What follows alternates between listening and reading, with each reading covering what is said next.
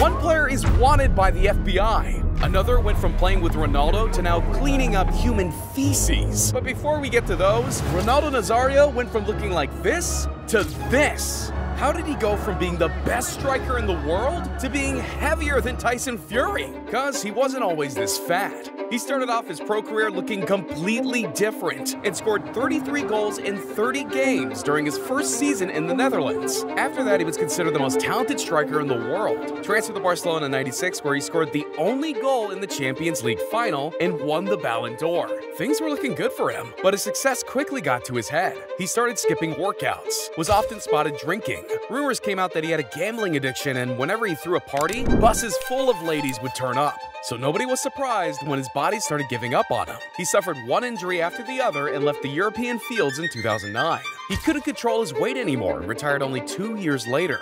Things got so bad, he eventually signed up for a Brazilian weight loss show back in 2013. And the results are clearly phenomenal. But as the years went on, he slowly gained it back due to a medical condition that can result in weight gain. But that's only one player who let himself go. We still got to get to the football player who is wanted by the FBI and the legend that smashed his brother's wife. But before we get to those, we got to talk about Karim Benzema's downfall. Because this dude let himself go so hard, it actually got him jail time. It seemed like any other day at the French national team training ground back in 2015. Benzema and his buddy Mathieu Valbuena were playing around and having a good time. It seemed all good, until Valbuena started receiving weird messages from an anonymous number, threatening they'd post a dirty video of him if he didn't transfer some cash. Valbuena panicked because this type of content wasn't meant for the world to see. He contacted the police and they immediately started an investigation. He also told his good old pal Benzema, like friends do. He wanted his support, but instead Karim urged him just to pay off the blackmailers, which the police felt was kind of suspicious. So they tapped his phone, and shortly after, Real Madrid forward Karim Benzema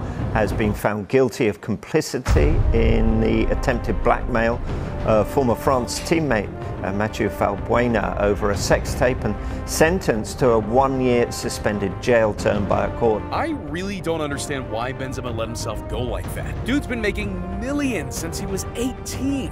Why risk your entire legacy for a couple of pennies? Obviously, he thought he could get away with it, but instead he was suspended from the French national team and got a 75,000 euro fine. That's literally pocket change now that he's making 100 million euros per year in Saudi. But not all ex-Madrid players do so well for themselves, because Royston Drenthe went from playing with Ronaldo to now cleaning up human feces. At only 19 years old, Royston was doing things not many players could do, and single-handedly secured the European Cup for the Netherlands under 21. His skills shocked the biggest clubs in the world. Barcelona and Chelsea kept calling, and even though Royston's family said he wasn't ready for a move like that, he signed for Real Madrid anyways, where he played with Cristiano Ronaldo, Benzema, Ramos, Van Nistelrooy, and many other legends. He bought his dream house, an Audi Q7, a Porsche Cayenne, a Ferrari, earned 1.6 million a year, and also got a 500,000 euro signing bonus. As a kid that grew up on the streets, that much money felt unreal. Ik denk dat het van elke speler zo'n beetje een droom is om bij Real Madrid te mogen spelen. But that dream didn't last very long. It became obvious he made a huge mistake. 2 weeks in, he was already drinking and driving, had a cop car, but somehow got away with it because of the star status Madrid players had. He played the first couple games that season, but sat on the sidelines more and more as the season progressed. He only played 18 league games and scored twice that season. Madrid fans were not happy with that and turned against him, so much so that he developed a fear of failure that started affecting his performance even more. The pressure was too high. So to cope with that, he started looking for distractions. Wordt 5 in de nacht.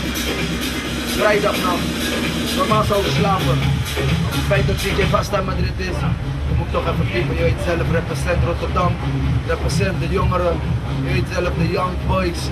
His life was slowly falling apart before our eyes, and people around him didn't make the situation any better. He went on loan to Everton, but chose money over football and continued his career in Russia, Turkey, and Abu Dhabi. And with all that money, Royston doubled down on his bad habits. Booze, women, gambling, and yachts became a weekly routine. So when he was cut off from all his well-paying clubs after spending the majority of his money, all his friends disappeared and things got ugly.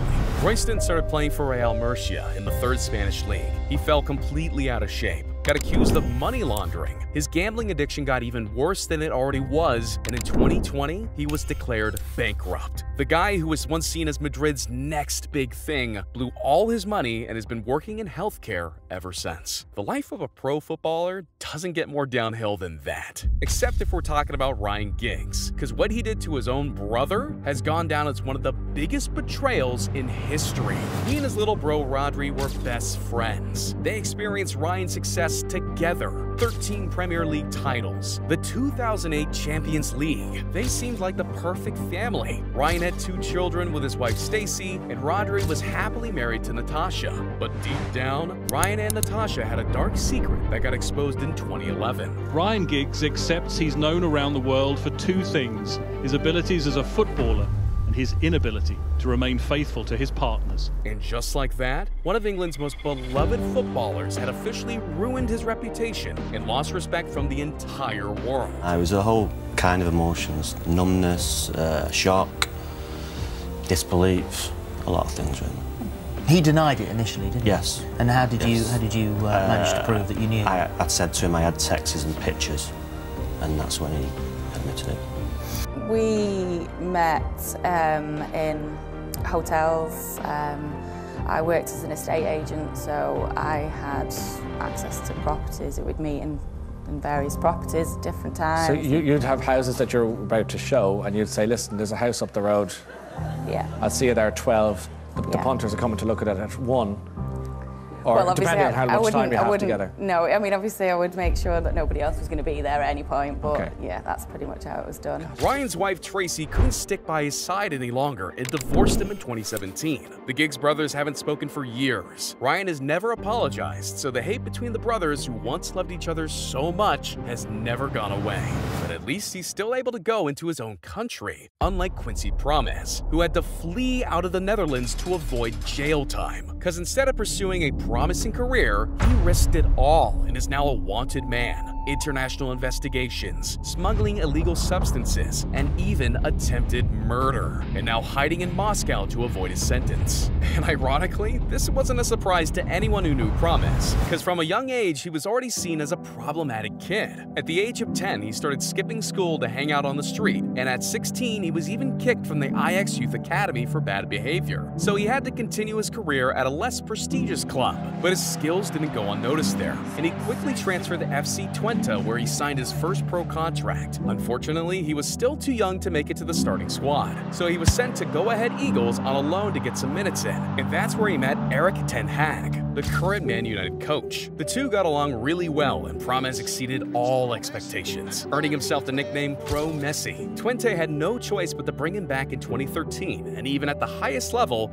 he kept on scoring. Sevilla and Juventus were desperate to sign him, but their salaries didn't come close to what Spartak Moscow was willing to pay. So instead of playing on the highest level in Europe, he hopped on a flight to Russia, earning himself a new nickname, Money Wolf Promes, which we'll talk about later in the video. And also in Russia, Quincy did what he did best, score goals. But now that he was finally earning the money he had dreamed about, he immediately started showing off. Iced out watches, supercars. Dude even started rapping and shooting expensive music videos to flex on everyone who had ever doubted him. But none of these distractions affected his performance on the pitch. He became Player of the Month in August, September, October, and November of 2015, making clubs like Inter and Liverpool eager to sign him. And again, instead of going to a top club, Money Wolf Promes used that interest to get himself an even better contract in Moscow. He was now earning more money than ever and secured Spartak's first league title in 16 years. Russian fans loved him and were even more thrilled when he also refused to sign for Manchester United the year after. But after failing to qualify for the Champions League in 2018, Promes decided it was finally time to leave. Hola, soy Quincy Promes. Yo muy feliz estar en Sevilla. Vamos mi Sevilla, Sevilla campeón. But that transfer turned out to be a huge flop. He only scored twice in 33 appearances and left after one season to then reunite with his old coach at Ajax, where his salary was significantly lower than in Moscow. And not long after touching down in Amsterdam, things went horribly wrong. Quincy Promes die is vanochtend gearresteerd door de politie. Dat is gebeurd na een onderzoek naar aanleiding van een steekincident wat deze zomer heeft plaatsgevonden tijdens het familiefeest waar Quincy Promes volgens de verdenkingen iemand zou hebben neergestoken. But that incident was just the tip of the iceberg. Promes was released after a couple days because the police were still investigating the case, and in the following months, the incident heavily affected his career. He received lots of criticism in the media. The Dutch national team dropped him and his form reached an all-time low. So in February 2021, he booked a one-way ticket back to Moscow, signed with Spartak again, and soon it became clear why he wanted to escape the country so fast. Ja, veroordeeld tot 1,5 jaar cel werd Quincy Promes gisteren voor het neersteken van zijn neef op een familiefeestje. En ook is hij nog verdachte in een grote drugszaak. Yeah, the Dutch striker wasn't just sentenced for one crime, but he was also suspected of importing 1,300 kilos of an illegal substance with a market value of 75 million euros. The Dutch police wants to put him on trial for that, but there's no chance of that happening anytime soon because he's still playing in Moscow, and Russia doesn't have an extradition contract with the Netherlands, and Promes knows that. So he's now trying to get a Russian passport so he never has to return to the Netherlands to escape jail time. In principe zit hij veilig zolang hij gewoon voor Spartak voetbalt. Rusland heeft in de grondwet staan dat ze alleen eigen staatsburgers niet mogen uitzetten. Dus in theorie, als zijn verblijfsvergunning en zijn contract weg zijn, dan heeft hij wel een probleem. Omdat hij dus geen Russisch staatsburger is. En dat wil hij heel graag, want dat is natuurlijk een bescherming voor hem. God damn, this guy went way too far and should man up and face the consequences of his actions. But not all football stories are as crazy as this one. Some are actually really emotional, like this player who lost his leg in a plane crash. Click that video right here.